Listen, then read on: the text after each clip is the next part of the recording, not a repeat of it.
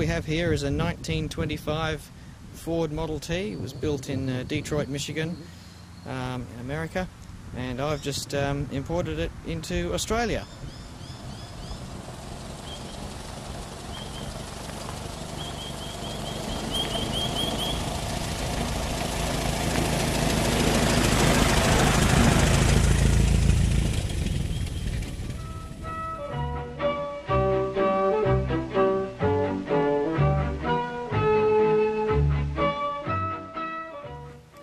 Okay, now to check the level of the petrol in the tank, or gas if you live in America, there's no fuel gauge on the dash like on a modern car.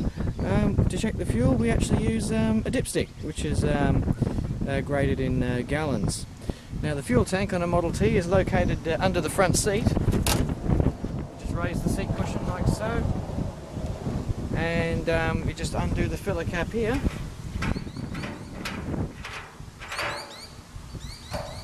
And just put the dipstick in, and right now it's got about 5 gallons of petrol in there, so had to go a fair way on that.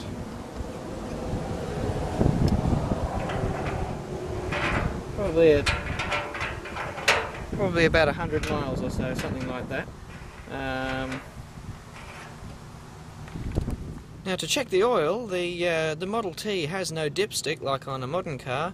What you actually have to do is get down under the car, and behind the flywheel housing there is a couple of petcocks which you open the top one, and if any oil drips out, then you know your oil levels is correct.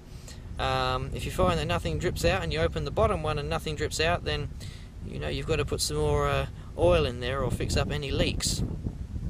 So that's how you check the oil. So you reach down under the car and you undo that top petcock there, and if oil drips out, then you know you've got enough in there. So no dipstick. Now something that's very important is to make sure that the tyres are properly inflated. A modern car runs probably about 25 or 30 pounds pressure, something like that. These tyres, as you can see, are fairly skinny tyres. These little tyres run at around 55 pounds pressure, so they're quite a high pressure tyre, and at the moment they look as though they're all right. So we're pretty much ready to hit the road.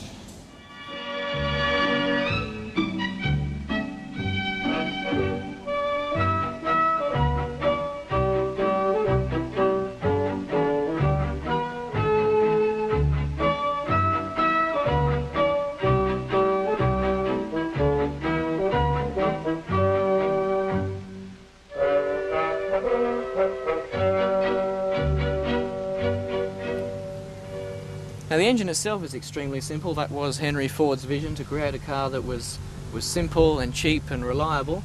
As you can see, there's not a lot under here. You've got your fuel switch down here, which I'll just switch that on so we can start the engine. The carburetor itself is very simple. It's just a simple updraft carburetor. The fuel is gravity fed from the fuel tank, which is just under the front seat. And yeah. Now the distributor itself is located at the bottom of the hub down here, which takes 6 volts of electricity from the battery or from your magneto, and converts that to the 20,000 volts required to fire the spark plugs, and that comes from your 4 coil boxes rather, behind the cowl there.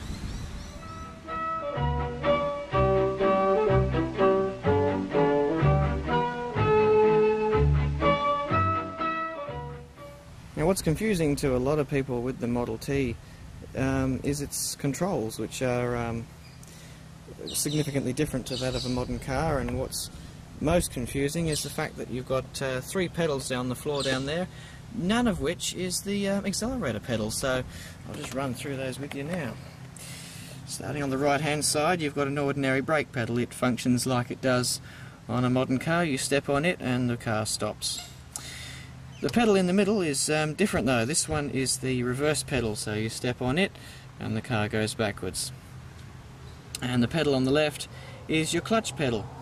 Now this is the one that gets most people confused, and because it's used in conjunction with the handbrake lever. Now when it's all the way back like it is now, the handbrake is engaged and the transmission is in neutral. Now when you move the handbrake to the vertical position at 90 degrees to the floor, you've released the handbrake and you've actually got the car in neutral. So to make the car go forward, you now step on the left pedal and the car goes forward in low gear. Now to get it in high gear, you push the handbrake lever all the way forward. You'll notice that the clutch pedal pops up. So if you've got your foot on that pedal, you push the handbrake lever forward and you take your foot off of the clutch and you're in high gear. So the Model T only has 2 forward gears and reverse as well. Now I mentioned that the Model T has no accelerator pedal on the floor. That's actually controlled with this lever on the right hand side of the steering wheel here. You push the lever down, the engine goes faster and faster, you pull it up all the way up here and the engine idles. Now on the left hand side of the steering column here we have a spark advance. And what this does is it adjusts the timing on the engine, it adjusts the timing of the spark. So when you start the car, you start it with the spark retarded, which is all the way up like this, and once the engine is running you push the spark advance down and the engine will smooth out as the timing is corrected. The dashboard itself is very simple. You've got your key. Earlier Model Ts had a coil box switch down here. There was a switch on the coil box itself, and you can see the coil box under the dash here. And inside there are your 4 coil boxes, one for each cylinder of the engine. We're back up on the dash here. As I said, very simple. This one's got a key. If you turn the key to the left, you can hear the coils. You can hear the coils are active now. That's on battery, by the way. And if you turn the key to the right, you're on magneto, which are actually magnets attached to the flywheel behind the engine. Okay, there's an amp meter in the middle, and another control to know is the choke, which is just a simple mechanical choke to the carburetor to give you a rich fuel mixture for starting.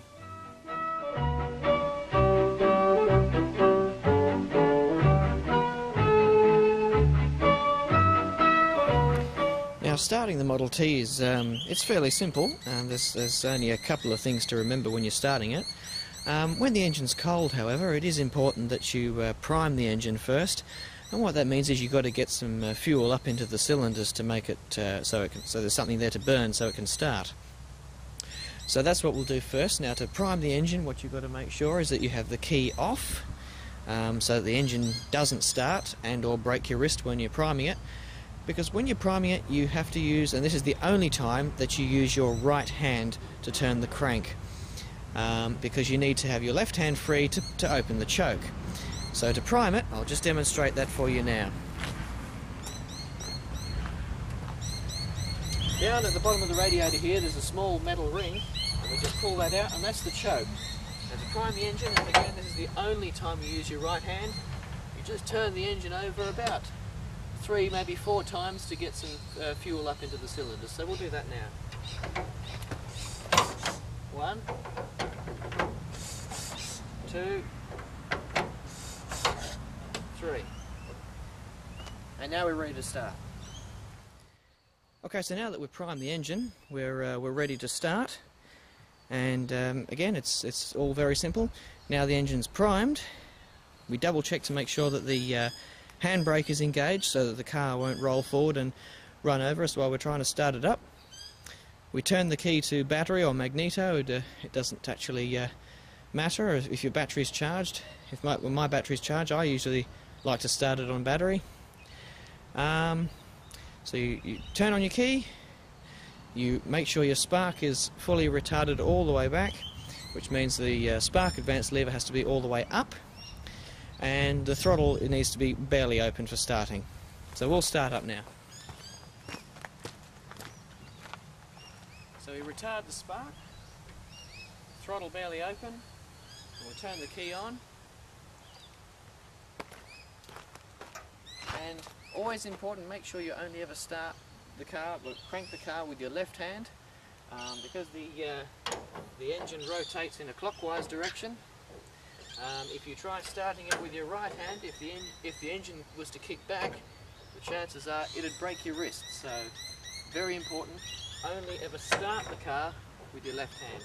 So we engage the crank like so, and I usually grab hold of the fender to give myself a bit of extra strength, and just a case of one half turn should start it. There we go. Now it's just a case of advancing the spark until the engine runs smoother. I'll do that now.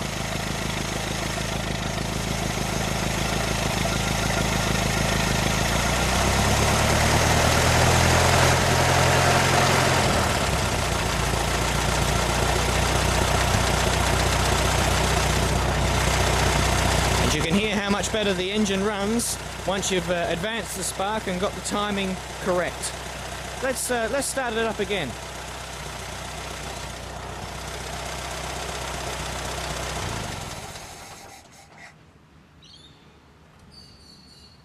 Remember to retard your spark, throttle barely open, turn the key on.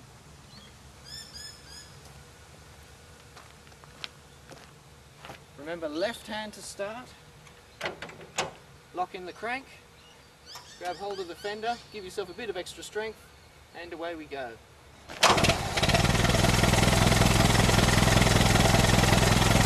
And advance the spark.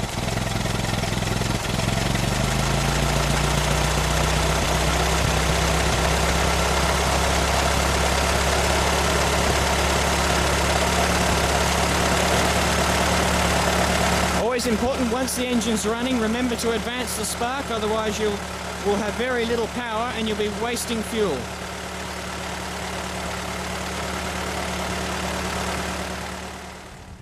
Okay, an electric start is very similar. It's so instead of using the starting handle, this particular car is equipped with an electric starter, as all Model Ts had from 1919 onwards, right up until 1927 when it went out of production. They had electric start and electric headlights as well. And the starter, or at least on this particular Model T, is actually under the floor. So that section of the floor just there, the whole area is one big button on this particular car. The button to start the engine is under the floor. And the procedure is the same for starting. Make sure the handbrake is all the way back to disengage the transmission, and to make sure the parking brake is set. Make sure to retard the spark, push that lever all the way up, and barely open the throttle for starting. And then it's just a case of turn on the key to battery. And as you can hear, I've hot started again. The engine was in the right position for starting. So we'll just switch that off. 2 hot starts in one day, that's pretty good. We'll switch that back onto battery. Throttle barely open, and just step on the starter.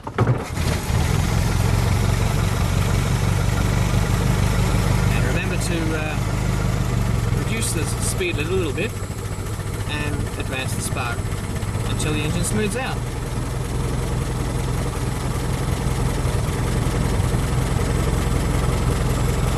And also it's a good idea, as I said before, to, once the engine's running, to save your battery, switch it straight over to magneto. Like so.